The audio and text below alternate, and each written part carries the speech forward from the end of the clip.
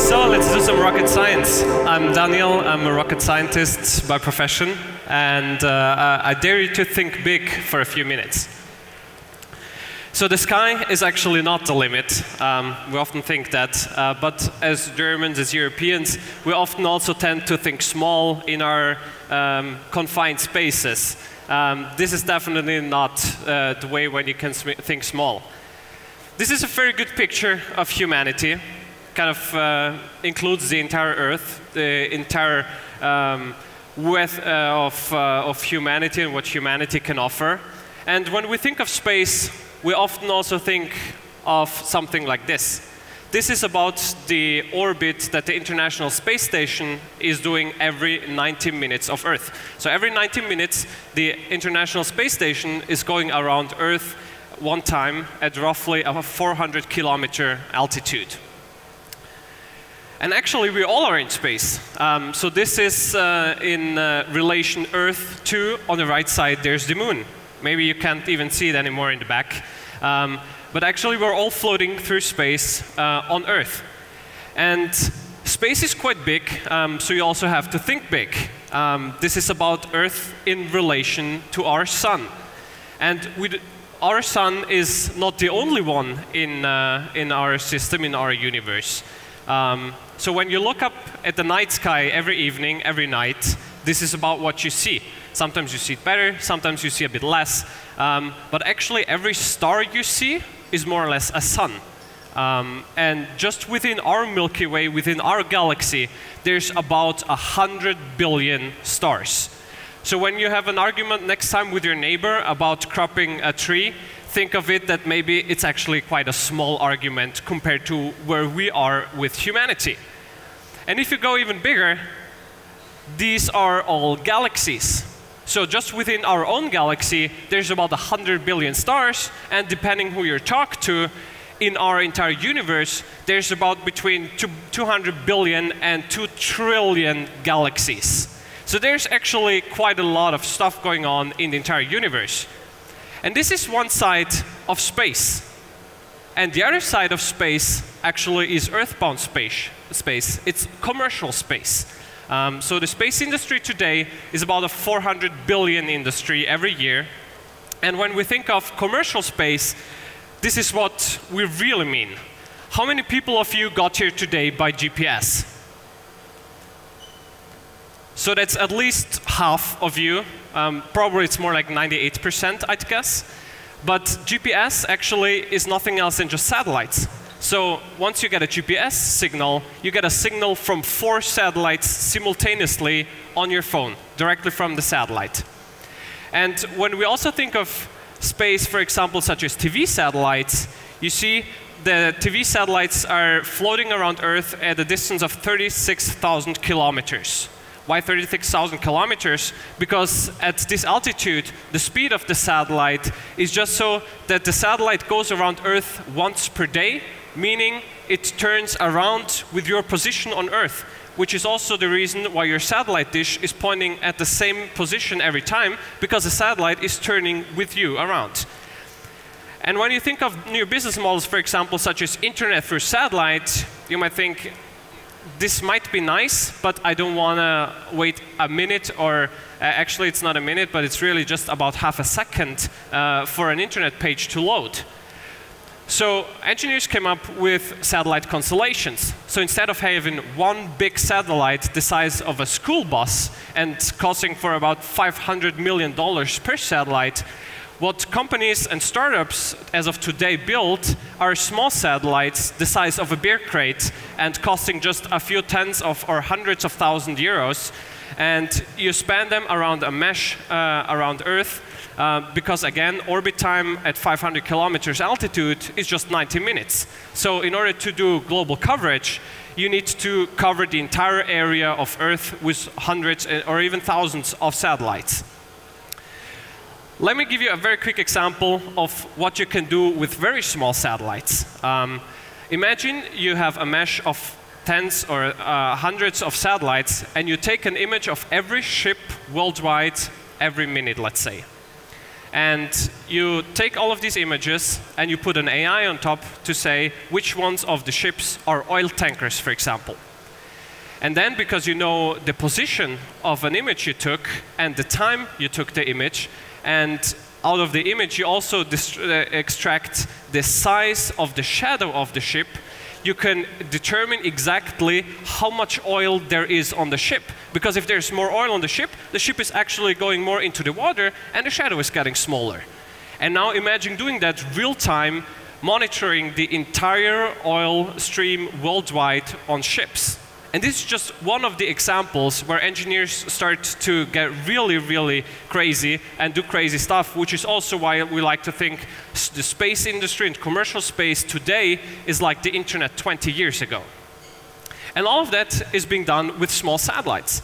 This is actually a CubeSat. It's just a standardized satellite, 10 by 10 by 10 centimeters small, fully functional satellite that costs about $50,000 in production. Again, compared to a TV satellite the size of a school bus, 500 million per piece, built once.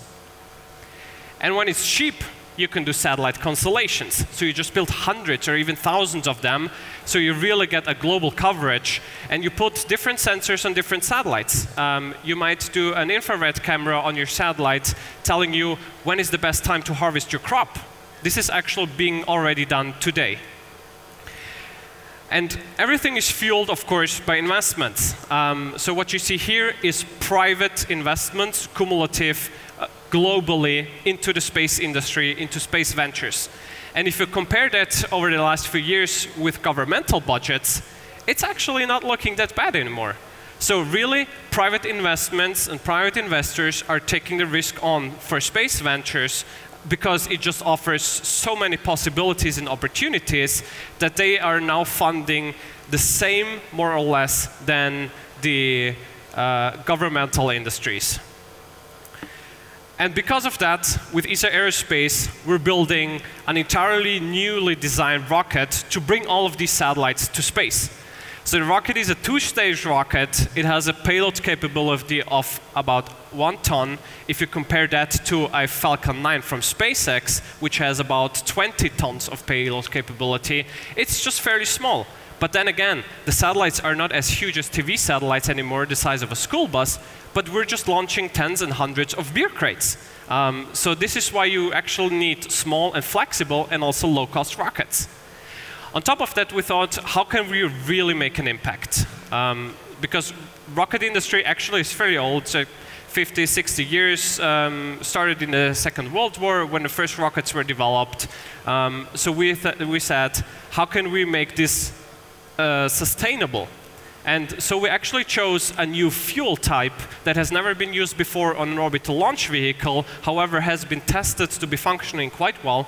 It's a light hydrocarbon, and with a light hydrocarbon we can actually cut our CO2 and soot emissions by about 40% compared to kerosene, which is quite a big deal because you put all of that emissions into the higher atmosphere of Earth where they actually stay forever. And actually the fuel with our oxidizer, liquid oxygen, is burning so clean that we actually run into problems for cooling our combustion chamber. Because at a combustion temperature of about 3,500 degrees within the rocket engine, you have to somehow thermally insulate the rocket engine. And the soot that is forming, for example, with kerosene, is actually a good insulator. So we came up with a 3D printing technology. We're using selective laser melting for that to actually 3D print our rocket engines entirely. And we can generate very, very complex three-dimensional geometries and optimize our fuel and our cooling systems within the rocket engine combustion chamber such that actually the rocket engine can take the heat.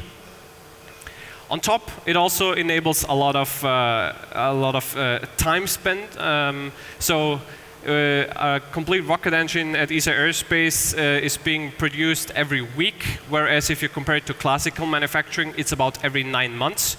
So there are a few advantages down the road. And you might think, actually, space is something that NASA does. Space is something that SpaceX does. It's something that the Americans do. It's something that the Chinese do. But what about us Europeans? Actually, a lot of the space history we have worldwide is coming out of Germany. Just a quick example, Professor Ruppe was a professor at the Technical University of Munich.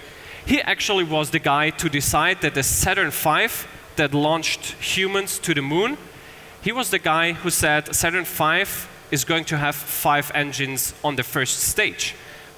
Previously it was 4 engines, and he convinced Werner von Braun, the chief engineer, by the way also a German one, to actually put 5 rockets on the engine, which afterwards succeeded very well. So Professor Schmucker then in the 60s founded a rocketry research group called VAR at the Technical University of Munich, where we also spun out of 50 years later. And Professor Schmucker was already a student at Professor Harry Ruppe.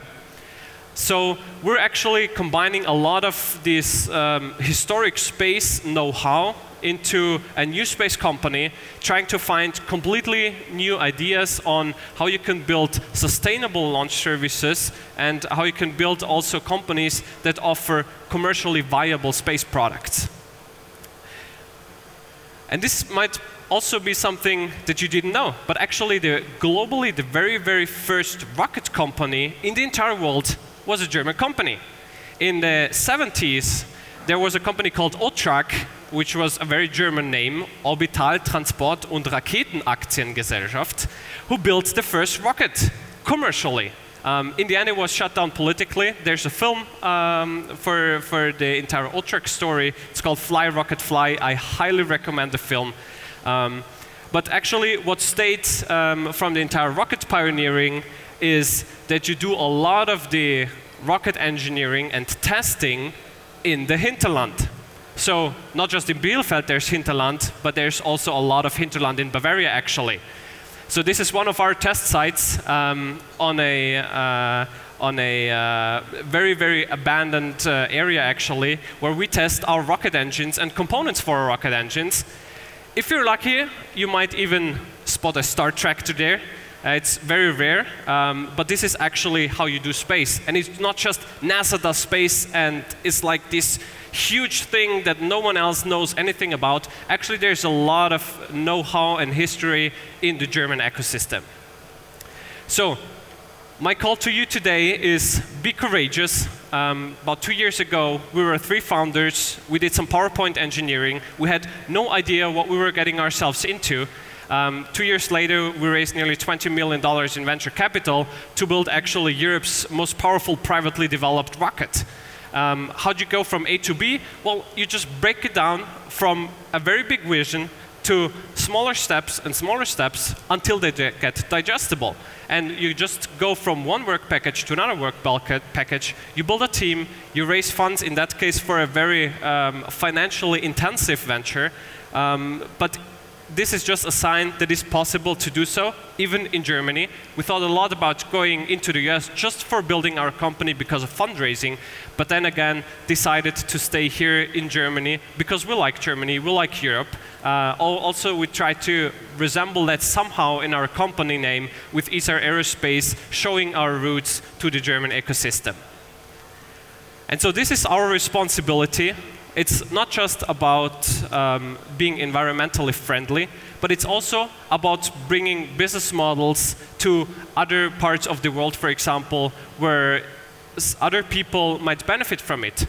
Think of it, there's a few companies actually that are trying to offer internet directly through satellites, starting by the end of this year actually. So it's not something, again, that is 5 or 10 years away, but it's actually happening right now. And think of the impact something like this could make if you offer internet through satellite to an entire continent such as Africa that has barely any ground infrastructure. So they're just jumping over to a technology where they can now have internet directly in any space, in any area worldwide, including the desert actually. And you can really make an impact on other people, on other areas around the world So space really gives a lot of opportunities. It's also a lot of responsibility we need to take. So the entire societal backbone actually is dependent on the technological side, on space topics. So be courageous, think big, and don't get yourself into very, very small topics. But actually, also big things can be done in Europe, in Germany. Thank you very much.